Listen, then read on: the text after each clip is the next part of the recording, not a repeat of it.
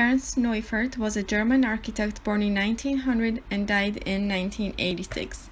He is known as an assistant of Walter Gropius, member of various standardization organizations, and the author of Architect's Data. Before becoming an architect, he was working as a bricklayer and was interested in rationalization of building process. Releasing the Ford Model T in 1908 became his inspiration to bring the same efficiency and logic of assembly line to architecture. In 1919, when the Bauhaus was opened in Weimar, Neufert enrolled as one of the first students. From its start until the winter semester of 1920, he was also an employee at the private architecture office of Walter Gropius and Adolf Meyer.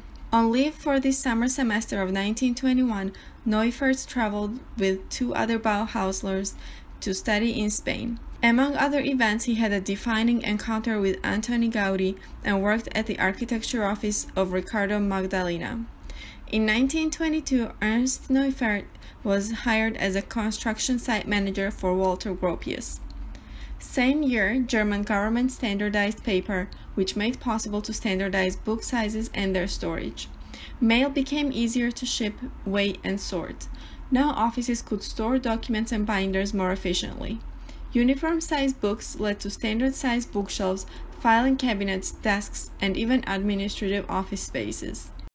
Neufert, fascinated by paper standardization, was hired by Hitler's chief architect Albert Speer in 1938. He became a lead of Neufert department, which was a group of designers and technicians. He was responsible to simplify and rationalize building methods and to optimize time and cost of construction.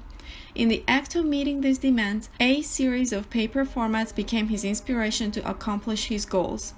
In 1936, he traveled to the United States in order to establish contact with Frank Lloyd Wright and explore the possibilities of a potential immigration and his opportunities on the American job market. Meanwhile, Architect's Data was first published in 1936 and became Neufert's most influential work. In Germany alone, it has been published in 39 editions with numerous revisions. Architect's Data became the most important practical works of the architect, who was known as Germany's best-known industrial architect. These are his most famous buildings.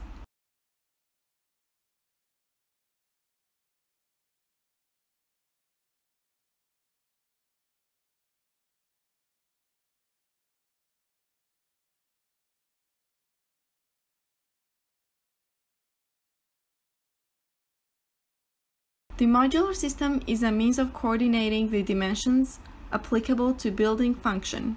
It gives geometrical and dimensional definition for the spatial coordination of building components. Neufert defined building biology as an interaction between building and the resident.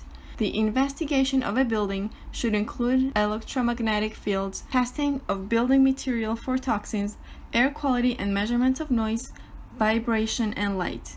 He investigated air temperature, movement, and relative humidity. In proportion with wall width and plan area of the room, he standardized window sizes and heights of installation.